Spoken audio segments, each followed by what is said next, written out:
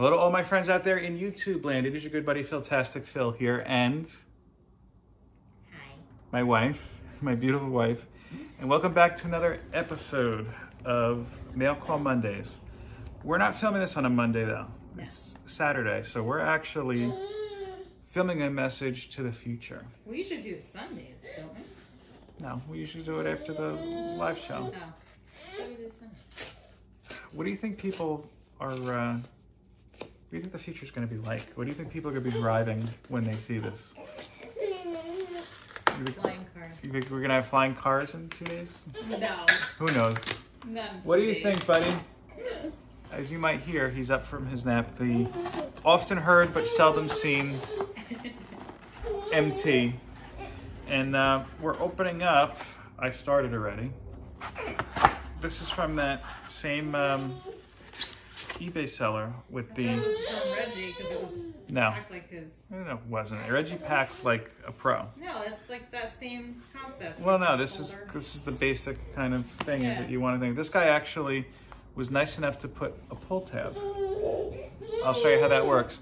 And I have to give him props for this. What does So it say on it? it says pull tab on back. Huh. So this was the same guy that I got that older X-Men book from a few weeks Yeah, I ago. remember that. So he gave me a couple deals. This is another X-Men book, I can tell you that much. We've had a very X-Men... Yeah, you have a huge collection of X-Men. We've had a very X-Men-centric day today. I have to say this. We did the top 5 live on this show. Yeah. I kind of like top 5 live. Maybe I should do that more often, but different. It kind of goes well together. It's a good rhyme. Yeah, we got to think of other top 5s, I suppose. Maybe we'll do I that. thought the top 5 you selected were pretty good. No, but like that was like top 5 keys, so we have to pick a different top 5 every month or so. Yeah. So see, we're thinking of an idea. We're live, but this is recorded, so I don't know if you could say live on camera. No, but probably we're isn't we're considered live. yeah. So again, you flip to the back, and he's got an arrow, which is very nice, pointed to. like that. This is a pull tab, so you could just Wow, pull it off that's rather so than convenient. cut it open. Yeah. Whoa. Look at that. Wow. Here. This is what we're going to do, honey. You ready? No, you got to do it slower. This is a golf clap. You know, it's a little bit more sophisticated. I'm glad that you see this, buddy. My son's across the way. I'm glad that you see this so that you know. Look, when you want it, you could use this special clap, and he's just learning to clap. So this is important to show him now. He claps. But he's just learning. He's been doing it for a while now, no? He's a year old. It's not, you know, a while for him, yes, buddy. So you use this clap when you're blown away, when there's a mark of sophistication, or, very important, or to be sarcastic. You ready? It's like this. This is called the golf clap. Okay? I hope you're taking notes. We're going to quiz you. So, pull tabs, very much appreciated, sir. I have to get into doing pull tabs more, people tell me. But That's probably easy to mimic. It's just basically... well, yeah, he folded over tape. It's not difficult. That's really neat. That's a good thought. I never thought of that. I wish all boxes were like that. What if people... Well, you don't really want that though, never mind. Because people can open them. Okay, so, as I said, oh, I was going to say, he put 2 things in here? No, he just took very good precautions with packing it. Okay. There's another note on the other side of that. Thank you. Yes, thanks. I thought it was interesting. There's just one comic in there? Yes, and I'll show you what he's done. See, this is good. I could educate my wife about protecting it. So in addition to putting... You have a lot of boards that are trash. You can do that. Yeah, I've been when using them to take notes. I've been Yeah. recycling. If you missed the live show No, I'm today, saying when you're shipping it. we're doing the 2-year... Let me... We're doing the... And I'm not being curt by saying that. I'm just showing you. We're doing the 2-year 200 subscriber giveaway, and I did a little bit of a scorecard. I used an old board that we're not using. This one's a You little said you need to update. discolored. Yes, thank you. Yes. And I haven't done it yet because Saturdays are marathon days for me. Not literal marathons because, I mean, come on. In a good way. I'm not a runner. Maybe I'm more of a dancer than a runner. What do you say, honey? You don't like to dance. Slow dance, yes, but... Well, it's my wife. Yes. Of course. It's called slick. Take notes, boys and girls. Okay, so, and these are, I could recycle these boards as well. Oh, great. No, that's good. You know, why? We have a use for them. So again, this is an older X-Men book.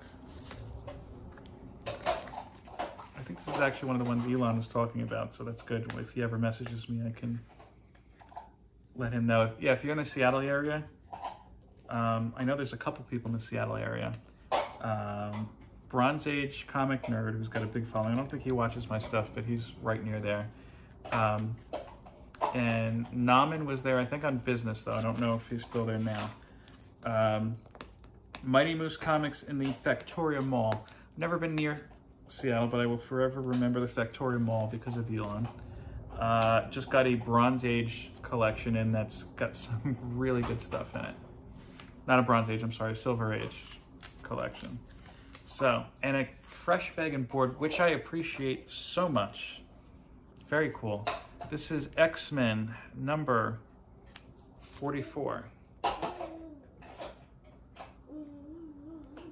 So this is kind of strange how they're doing it. It says the X-Men, because it's the main book, featuring the Angel. That was Archangel before he became Archangel, was just Angel.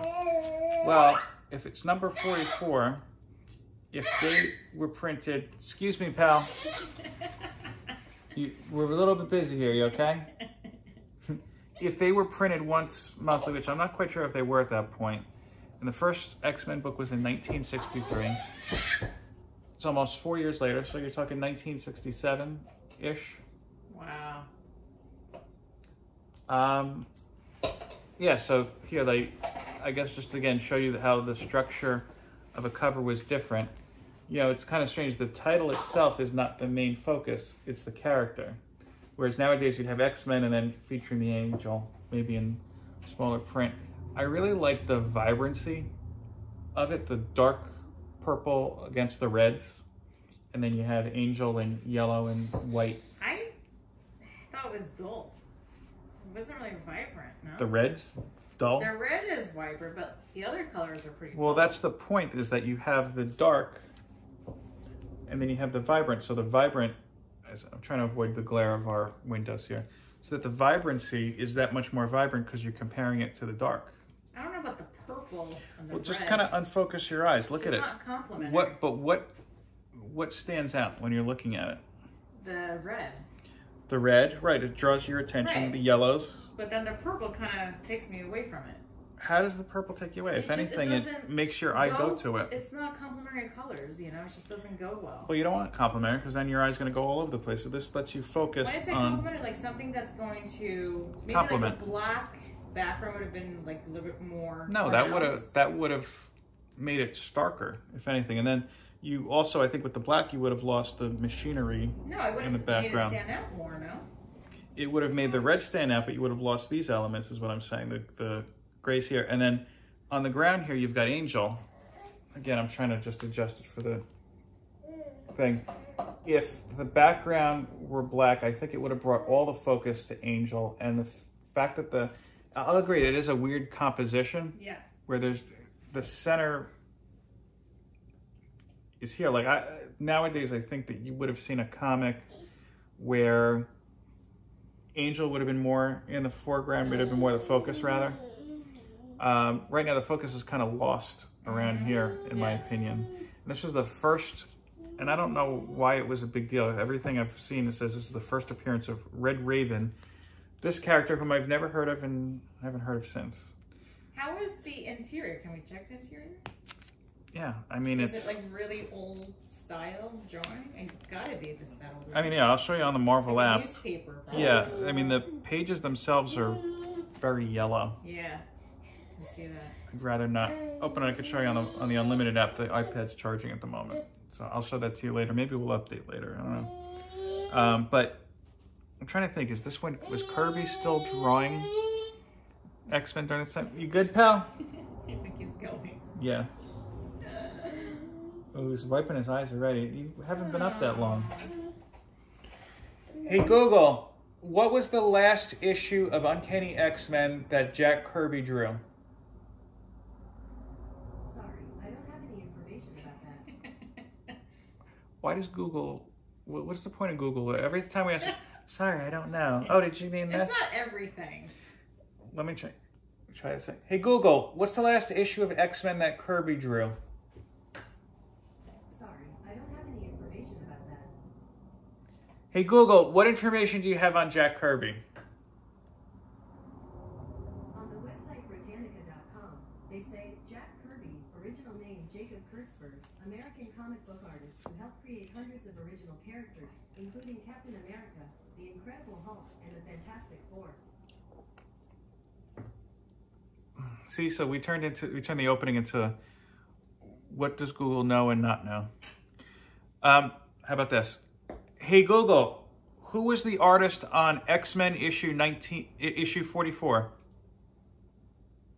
Sorry, I don't have any I may have screwed that one up. Yeah. Hey Google, who drew X-Men number 44? Sorry, I don't have any information about that. Hey Google, what do you know? Here's what you told me. First, my wife Irene is the best. Second, my wife is the most beautiful woman in the world. Third, my wife is the most beautiful woman in the world. See? Google's redeemed themselves. Yay! I think that's a good spot to end. So what are your thoughts in general? I mean, based off on the cover, it's not my favorite. I'm not gonna lie. Don't lie. Who's telling you There's to a lie? lot going on. It's very busy. I don't like the color scheme, to be honest with you. What do you like? How about that? I like the red, like it's drawing you to the character. That's good. Are you familiar with Angel? Nah, I don't know. He was in one of the movies that you didn't see, the terrible Lennox That's 3. probably why I'm not familiar. You saw Archangel in the Apocalypse movie. Yeah. That's him. Oh. Okay. Well done. Basically, I'll give you a little bit of history. So Angel, the guy with the wings there, Warren Worthington III, which is like the most stuck-up name, I think, in comics, in my opinion. Founding member of the X-Men. Other than his powers was he could fly. He used to carry a bazooka. I don't know when they got rid of that. During the 80s, I believe, there was you're bored already, pal? There was a storyline called The Mutant Massacre where Mr. Sinister, for reasons unknown, attacked the Morlocks, who are these mutants who are too ugly at the time to live on the surface, so they hide in the sewers. Right. It was later revealed that Gambit was hired by Mr. Sinister to lead him to the Morlocks before he was an X-Men. The X-Men went to intervene. In the process, buddy, in the process, Angel's wings were destroyed. Angel, of course, was very upset, and that had to hurt. So he was taken in by Apocalypse, who gave him metal wings, but also in the process turned him into Archangel, or his horseman, because he has 4 horsemen every appears, of death. Mm-hmm. And what's interesting now in the 2020s, and actually they started it in the 2010s, is that he at one point regrew his natural wings, but death is still a mind control inside of his brain. So more so during the 2000s X-Force run, which was like a strike team, he would kind of lose control and turn into Archangel. Interesting kind of dichotomy. How'd you like that little slice of history? Very interesting. On that note, I'm going to say peace, love, and comics. How about you, honey? Anything to say? Thank you for watching. She says thank you. Buddy, since you spoke through most of the video, do you have anything else to say to the people? Is that calm? All right. Later.